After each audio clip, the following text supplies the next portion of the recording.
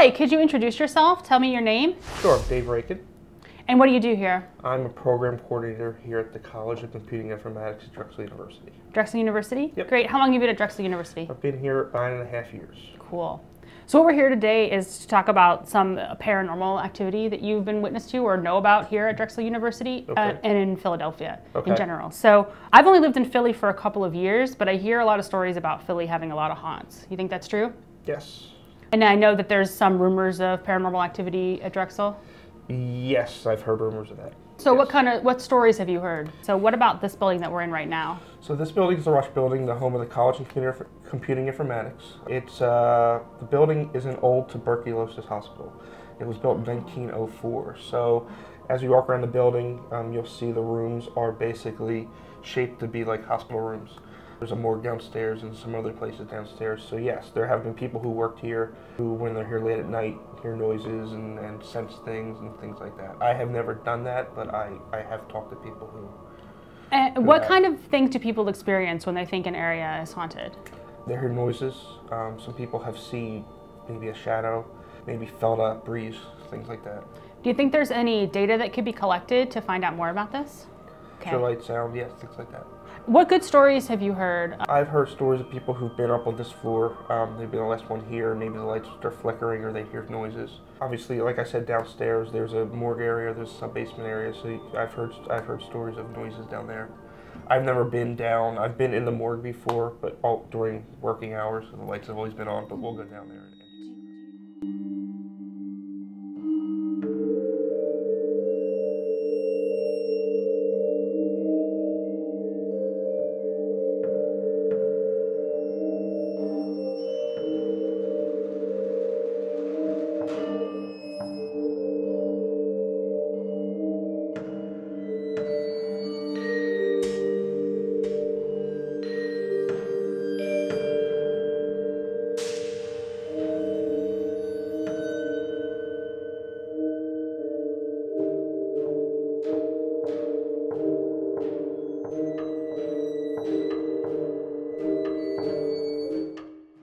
It was an active morgue?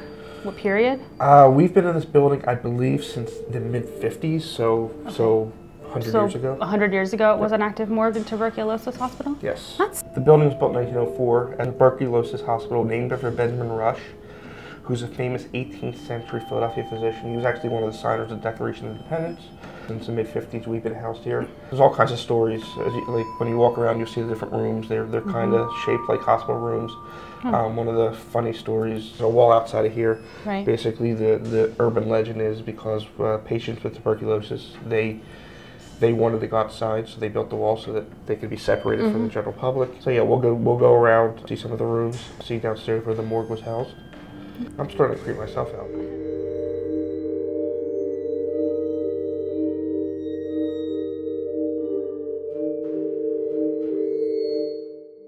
What other areas of Philadelphia have you heard ghost stories about? Well, obviously Eastern State Penitentiary, that's the big one. Eastern State was one of the larger prisons on the East Coast. I believe Al Capone was housed there. I forgot when the last prisoner was there, but now it's turned into just a giant haunted house. It's a really creepy place. I have never been inside, I've been outside around it, so it's just a big creepy place, so that might be a good place for you guys to look at.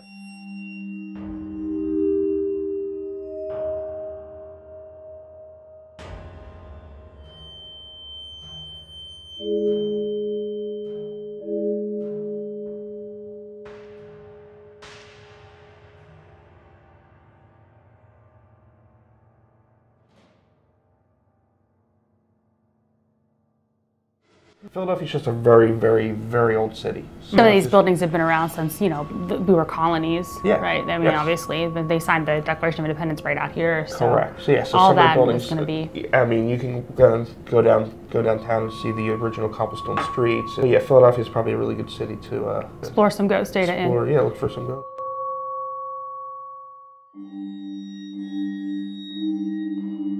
Do you think that modern technology is going to be useful to paranormal investigators? Yes, I think that, again, tracking data, tracking temperature changes, tracking sound, tracking movements. I think all that can be put into data. And I don't know if you can ever answer the question if ghosts exist, but there can at least you can use data to prove that something has happened or is happening.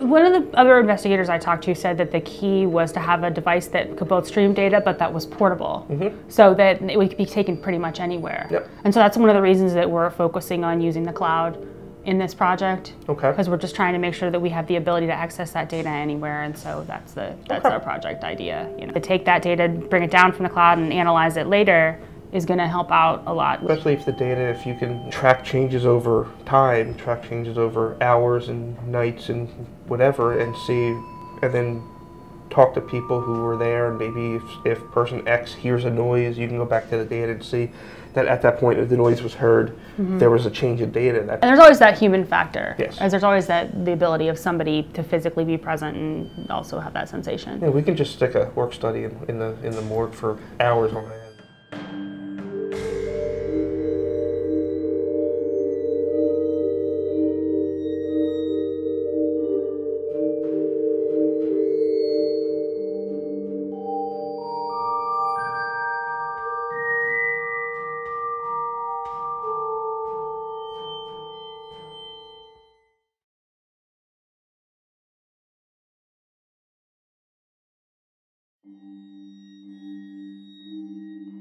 So here we are in the former morgue. Yes, so this is now a usability lab for faculty and staff use, or faculty and student use.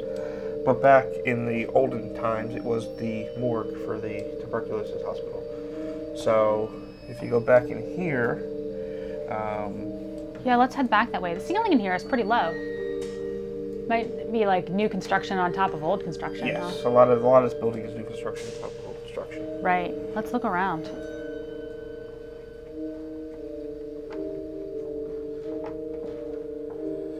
So that chair is where the mortician sat. Okay. Yeah, that's just it. But back here, there was some new construction back here, but back towards the back wall is where the bodies used to come down. Okay. It looks like in redesigning it, turning this into the usability lab, turning this into an office space, they built over it a little bit. But back there is where the morgue was. The bodies would come down. There were slats in the wall. So this is new construction. Yes, this is new construction, and this is on this wall, and then that wall is old wall. Yes. And then this curved ceiling, and the bodies would slide down this way? They would actually, I believe they would come out there, and then there were some slats on the wall either end where the bodies would lay. Oh, creepy, weird. Yes.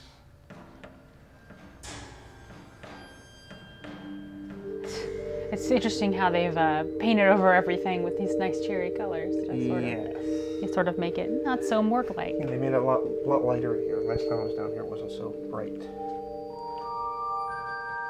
So yeah, this is now a faculty office, a faculty lab. So there's faculty and doctoral students working here regularly. So yeah, I don't know the students who work in here, but I'm sure they could share some stories about. Anybody ever working here at night? I'm sure they have, yes. Oh. Let's go explore. Yeah, let's go. Here, see what Let's it's like go this way, yeah. We can walk into this place. It's a creepy basement. All right, we're gonna walk toward it. I like the head with the band on it. What are they doing there? Probably some sort of sensor data. Oh, this tunnel slides down Yes. too. It's a little bit. Yeah, so I guess they would just take everything out. Right, they would roll it straight down. Yep. Now these were all hospital rooms. Yes. Okay. So a lot of the rooms here on the right have been redone to be now classrooms. Right. But a lot of the offices on the left are still offices, and they're still rather small. Do they still hold classes? They hold classes in these rooms here? These rooms here hold classes. Okay, got it. And since y'all are on the trimester system, there's classes in here during this week even? Yes. Right. And on the left are faculty and staff offices. Rainbow Lab.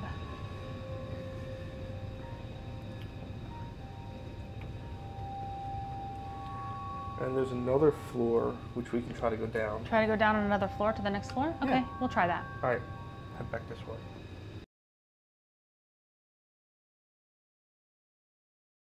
Hi, so what's your name and what do you do here? My name is Danny Lopez. I'm a student worker up here in I Commons room 106 of the Rush building. And you've worked down here at night before? Pretty late, yeah. Sometimes I'll just like stop by and like check on computers or like work on the systems inside. So what kind of things have you encountered, or what kind of things would you report that have happened that are strange? Sometimes it'll just be like me and nobody else. The lights will be out and everything, and I'll just be like sitting behind the desk and I'll swear that I hear like footsteps coming from like further down the room, just things like that. Think it would help to have some kind of device that could detect sound in the area to see if that was happening, or? I don't see why not. Do you want to walk through this way and tell me where? Sure. Well, it wasn't down here. It was more that upstairs. way? Upstairs, Okay. like on the first floor, On like the when you first walk floor? in. Yeah. Room up there where it says I Commons, like above the room itself, and I'll just Right. be in there, like working on the computers or. This way?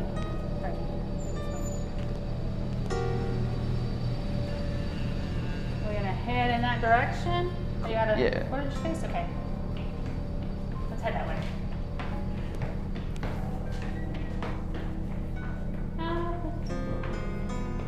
But it does generally get kind of creepy in there. Late Yeah. at night too. Knowing the history of the building too. Yeah, knowing that in fact, there was a hospital at one point. Mm-hmm. It still has a lot of the old construction too, and I guess a lot of it's just new layers. So which way to the room are you generally working? Oh, it's this way. That's the room right there. In here, like, the lights will be out and everything, and I'll just be behind the desk that's like right here, and then in that back area, where like you see more offices further back, I'll hear like footsteps or something like that, or sometimes I'll hear what sounds like a step right in front of the desk when it's just me in the room real late at night. Crazy. Yeah. Thanks for sharing your story with us. You got it.